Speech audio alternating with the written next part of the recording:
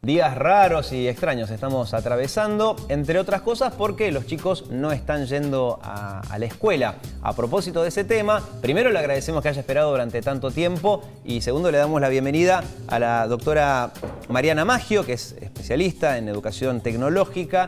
Con ella queremos hablar justamente a propósito de esto que se está imponiendo ahora un poco a la fuerza, ¿no? Ya venían con algunos intentos en algunos sectores de la educación pública y privada, pero bueno, ahora claramente se impuso la teleeducación. ¿Cómo le va, doctora? Buen día.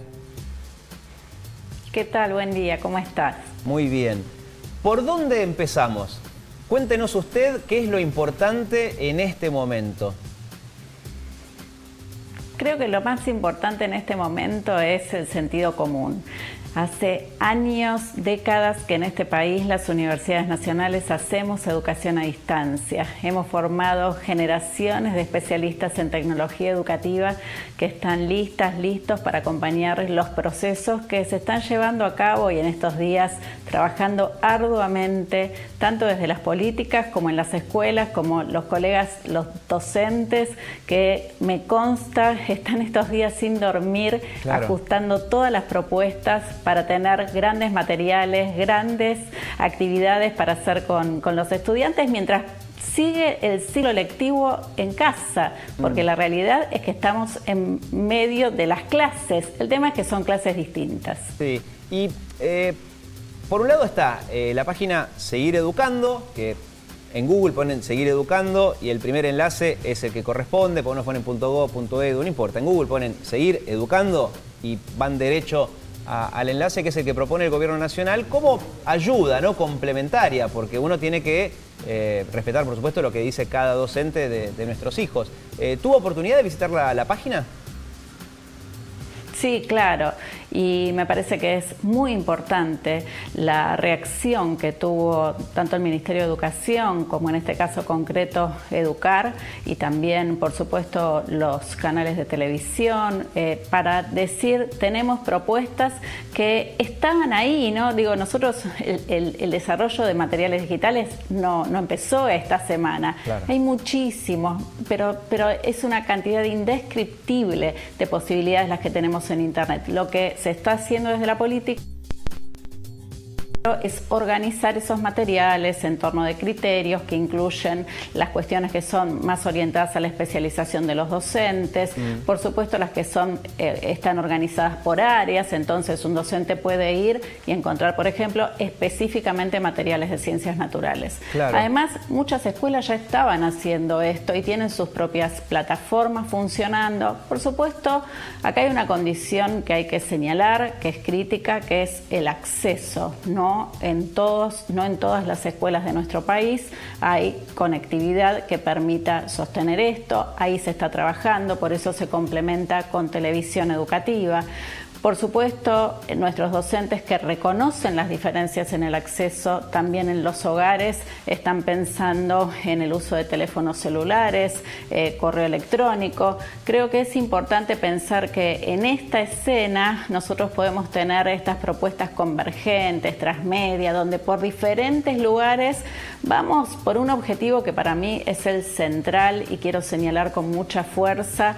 Estas condiciones no pueden generar un riesgo central, que es que un chico, una chica, un joven pierda el ciclo lectivo, se quede afuera. O sea, no podemos generar más riesgo que el que conlleva la situación crítica que estamos viviendo. Sí. Hay que sostener a los chicos en las escuelas, por supuesto en los institutos, en las universidades. Claro. Hay que tener el sistema educativo. Y a todo esto, Mariana, en la práctica, porque sí es cierto, en muchas escuelas ya se hacía esto desde hace un tiempo, en otros se hacía un poquito y tuvieron que acelerar, y en algunas no se hacía, y algunos docentes se están enterando ahora la manera, ¿no?, de llevar adelante esta cuestión. ¿Pudo ser un relevamiento, no sé si entre sus colegas, sus amigas, sus vecinas y los hijos, a ver cómo la están llevando hasta ahora? En mi caso, por ejemplo, las maestras están mandando por mail tareas.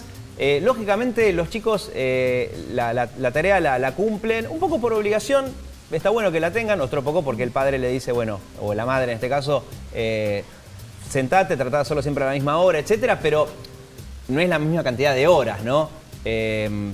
Quizás algunos entienden que el sitio web Seguir Educando es más un complemento, porque el chico dice, ya terminé, y bueno, está bien. Ahí hace falta que el padre o quien esté a cargo, el tutor le dedique un poco más de tiempo y bueno, vamos a entrar juntos a seguir educando, vamos a ver este corto de Paca Paca o vamos a leer este cuento de Cortázar que acaban de subir. ¿Va por ahí la cuestión? Bueno, yo creo que acá tenemos que organizarnos, ¿no? Por un lado, confiar en el trabajo que están haciendo las escuelas y nuestros docentes fundamentalmente para poner a disposición las propuestas de enseñanza que hasta hace unos días se llevaban a cabo en lo que es la clase física. Pero estas clases virtuales, digo, están siendo concebidas como tales y van a tener mucha fuerza. Hay que entender y hay que escuchar a las y los docentes respecto de cuál es el tiempo que están esperando que niños, niñas dediquen. Claro, y esto es muy importante, y en mi relevamiento estoy escuchando esto, que las familias en muchos casos están en las casas pero van a estar trabajando, porque también estamos diciéndole a la gente que se tiene que quedar en la casa trabajando. Esto genera situaciones que en estos días se están comentando mucho. Colegas, madres que dicen, estoy trabajando, no puedo estar tan encima de la tarea y además ocupo la máquina porque estoy trabajando en casa y no tenemos una máquina por persona en la casa. Claro. Ahí es donde creo que tenemos que tener mucho diálogo con los docentes, entender sus expectativas, entender las nuestras. Y hay una cuestión también que me parece importante destacar. Todos los contenidos que están a disposición también estaban hace una semana. Esto nos puede llevar como a recuperar el gusto por leer con nuestros hijos, por jugar con nuestros hijos, por entender los usos que ellos hacen como desde el punto de vista de los sujetos culturales que son. Juegan. Nos estuvimos mirando hasta hace una semana a qué están jugando, compartiendo ese espacio, tratando de aprender esos juegos. Probablemente no. Entonces acá tenemos una oportunidad increíble. Yo no pondría tanto el énfasis como en la tarea, La tarea hay que ubicarla en acuerdo con la escuela, en un lugar posible y en un lugar de sentido común.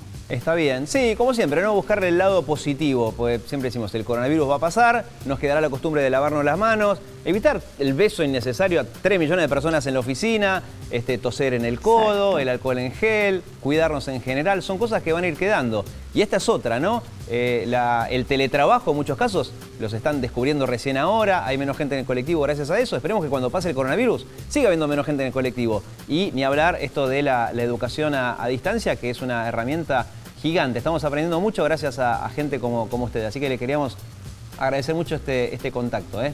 Muy amable, Mariana. Muchas gracias. Seguro. Bueno, muchas cosas van a quedar después de este COVID-19. Entre otras cosas...